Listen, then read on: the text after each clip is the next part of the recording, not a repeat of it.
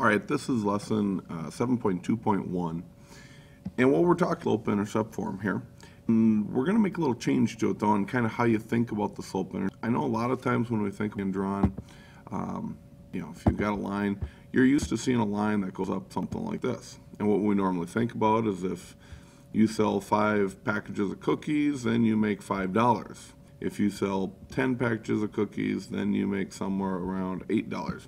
And that's the typical way that we look at slope-intercept. But there's other ways to look at slope-intercept, and it's important that you understand and can relate those to other situations. So today we're going to talk about it at like a rate of speed, okay? So for example, if we were to take letter A here, which says 3x plus 2, and we were to think about that as a rate of speed, I'm going to just kind of change the color on my arrow here real quickly. There we go. The plus 2 means that the person who had the rate of 3 had a head start of 2.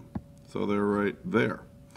And then they were walking basically, what could we call it? 3 feet per second, 3 yards per second, 3 miles per minute, whatever you want to call it. But they're walking at a pace of about 3 something. If we were doing this with like a walking meter or something, a walking radar gun type thing, this would be 3 feet per second. 2-foot head start, and then they're walking at a rate of 3 feet every single second. And it would look like something like that. However, when you'd watch it, though, as it was going on, when you'd say go, the person would start walking. You'd see the line start expanding. If they walked it correctly, it would keep expanding until you get to your 3rd second, and it would look something like that. Okay?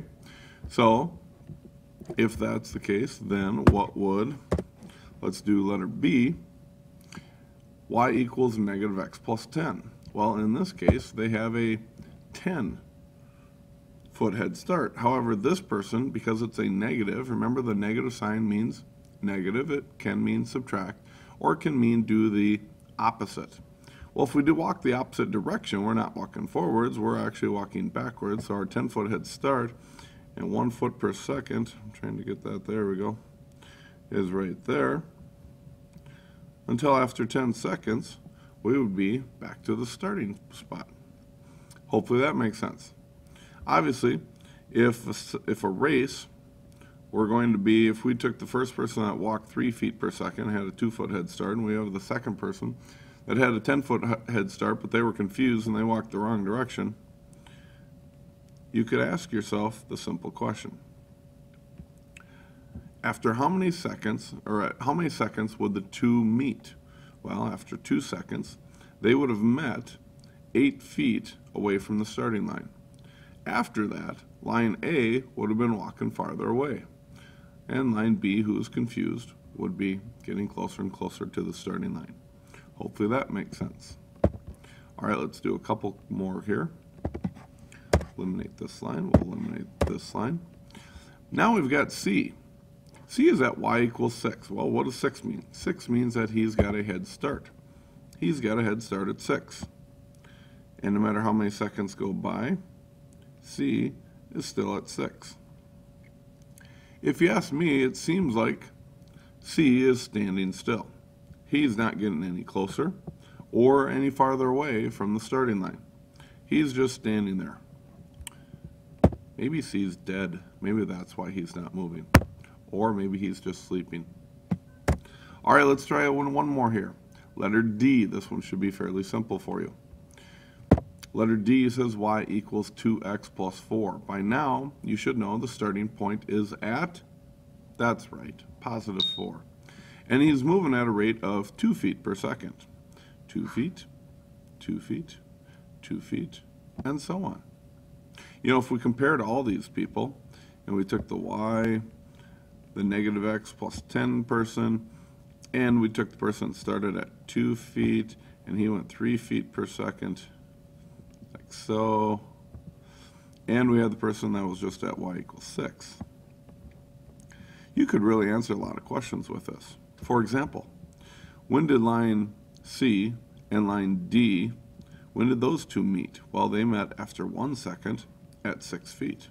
Well, when did line B and line C meet? Well, line B, which is right here, and line C, which is right here, they met right there at 4 seconds and at 6 feet.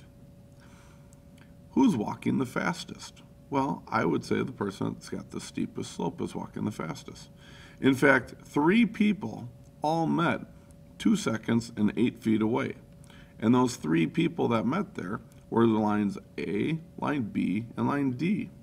But you can clearly see that line A is now starting after that point is walking the fastest and getting the farthest away, because his slope is going up the fastest. So it's pretty easy to see. If you can judge this as a rate of speed, you can start to figure out who's walking faster, who's walking slower, who's confused and going the wrong direction, who's standing still, sleeping, or is dead.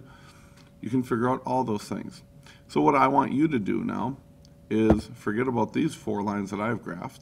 I want you to graph line E, F, G, and H. Graph all 4 of those, and then figure out when the different ones cross and when the different ones, who's walking the fastest and all that information.